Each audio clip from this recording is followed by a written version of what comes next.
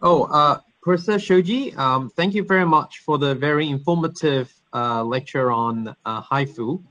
And may I ask you a few questions concerning the practice of HIFU? As I'm actually one of the early users of HIFU, I just use it for 1 year or more and definitely learning it. So what are the most suitable patients that you would consider for HIFU? Like how big of the tumor size, Gleason score, and the location would you consider? Oh, thank you very much. It's an important question. So in my thinking, the HIFU has difficulty for the patient who had the prostate volume larger than 40 milliliter. And then the TZ anterior portion prostate cancer is difficult to treat sometimes. What's the distance from the rectum in the anterior prostate? Would you think it is too far away? Using sonography device, the limitation of the distance from rectum is 4 centimeters. So maybe almost Asian prostate is no problem to treat. Right. I see. Right. And is there a particular Gleason score or the size? How big is the tumor that you would consider? It's a good case for HIFU? I think it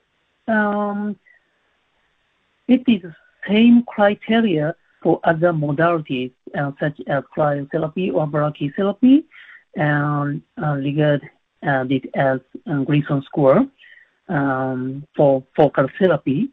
That means less than 4.4, 4 plus 4. Maybe same as the treatment modalities, I think. So Gleason 8, you will still treat with HIFU, right? Especially small region, less than the 10 millimeter diameter, such as small prostate cancer with Gleason score 4 plus 4, is sometimes treated for the HIFU. I see.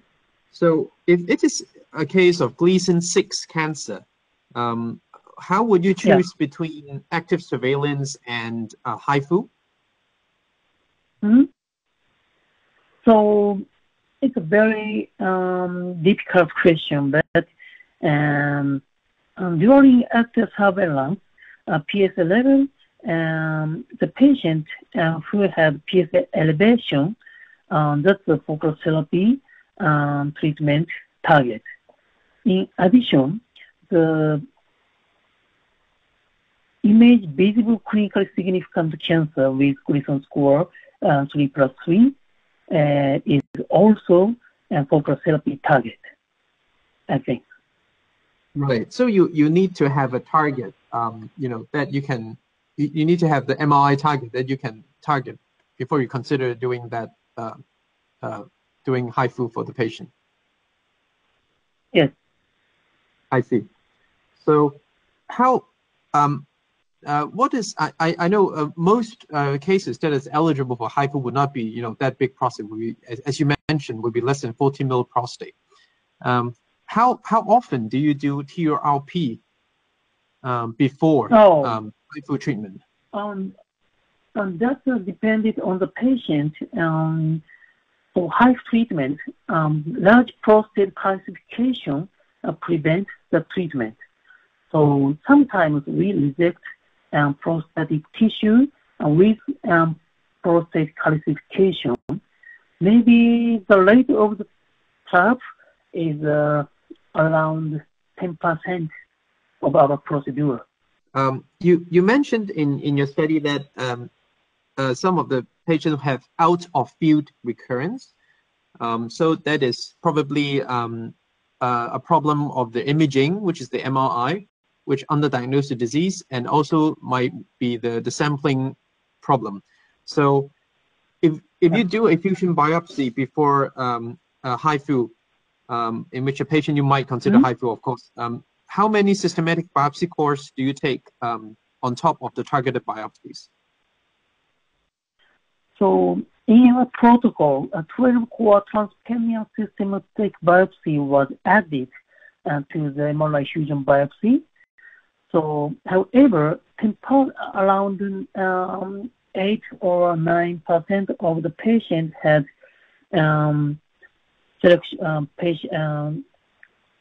significant prostate cancer out of the treated area after treatment. So that's a limitation of the current imaging and current focus therapy, I think. Right. Okay. Thank you. When you treat the patient with HIFU, do you now do any more whole gland treatment, or you prefer hemi-gland or even quadrant treatment for the HIFU? Now we are not performing the full gland HIFU no longer anymore. So only focal therapy now. So more ablation or focal ablation. I see. Were performed. I see. So how focal are you doing it? How wide is the margin that you apply to the treatment? I mean, the margin. How many millimeters do you take usually?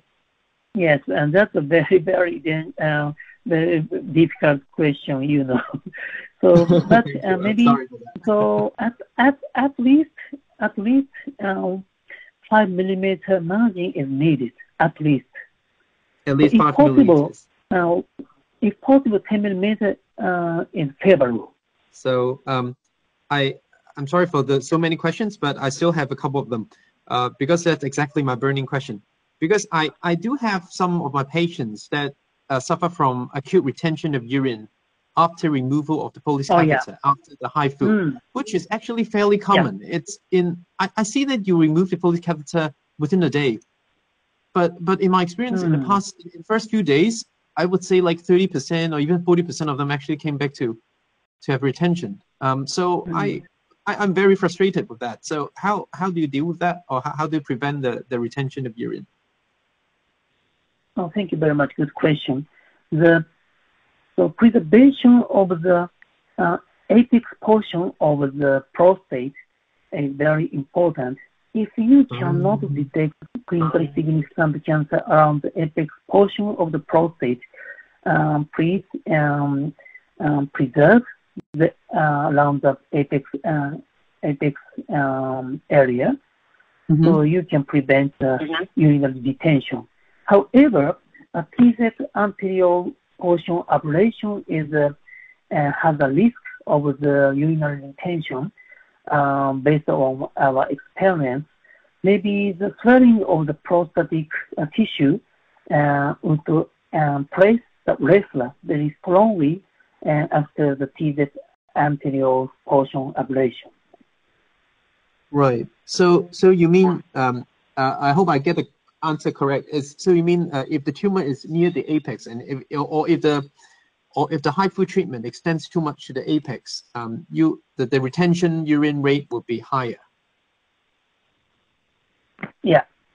I see. Thank you. So and I also see that you do MRI for every patient at 2 weeks after the HIFU treatment. Is that I see other protocols usually do it like at least like 6 months or even 12 months after the treatment. Is the 2-week MRI just research purpose, or is it, do you still do it for clinical cases? Yes. The dynamic contrast enhanced MRI at 2 weeks after treatment is a protocol, but all patients have no remaining tissue on dynamic contrast MRI 2 weeks after treatment. So intraoperative real-time ultrasound image guidance is very important. Dr. Chiu, do you know the popcorn phenomenon during popcorn, HIFU? yeah. Yes, popcorn. Yes. We love seeing the popcorn. Yeah. Yes. So if you could popcorn phenomenon during the procedure, around there there would not vascular contrast and MRI after treatment. So popcorn phenomena is very important during the treatment. I see. Professor Shoji, I know you're an expert in doing fusion biopsies. When you do the HIFU, do you? I know for Sonoblade, actually they have this fusion guided HIFU nowadays. Do you use these fusion softwares to help with your HIFU targeting?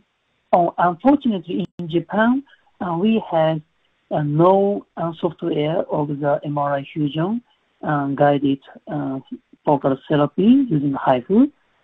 So that's our. It's unfortunate. Yeah.